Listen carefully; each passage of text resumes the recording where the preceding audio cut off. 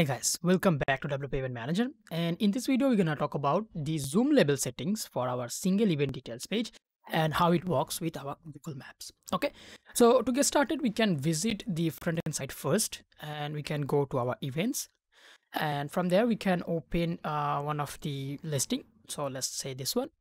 Okay, and from here you can scroll down to bottom where our Google Map is located. So right here. Okay, so let's reload this page to view the default zoom level. So like now, so this is set to zoom level 10, I believe. So how you can verify that? Let's go to event manager, then settings section, and then we can go to Google Maps single page settings, and there you can find the zoom level settings there.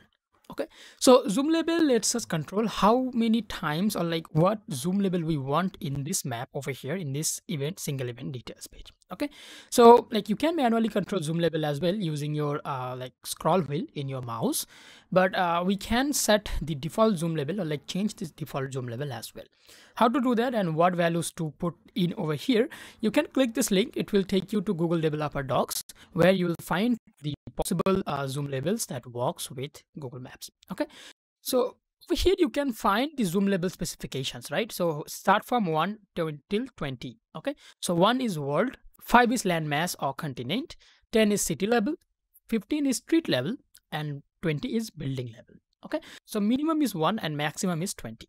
But your zoom levels are not limited in between these 5 numbers over here. You can type in any in between numbers as well. Okay, so let's get started and we can try out different zoom levels over here, and we're gonna take a look at it in this map over here in this Tech Job Fair event page. Okay, so to get started, let's start with, let's say 1. Okay, and save changes. So it should show the world map over here by default in that zoom level. So let's reload. Right there, see, now you can see how it shows the whole world map over here as we set the zoom level to 1. So let's go back there and we can say 15 to show street level zoom, and I'm going to show you custom input over there as well, custom number instead of this 5 numbers over here. So let's reload and we should have street level zoom right there, as you can see, and let's type in 13. Okay, so as you can see it should be between city and street, right? So let's type in 13 and save our changes, then reload this, and now see, it's now in between the city level and the street level map zoom.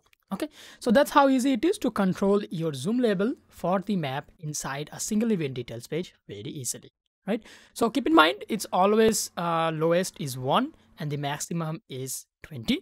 In between you can supply any numeric value you want over here for the zoom level and it will work just perfectly. Okay, so let us know in the comment if you have any confusion about this video or the settings. I'll be sure to help you out in there, and until next time, I'm Shara saying goodbye. Thank you for watching and I'll catch you in the next one.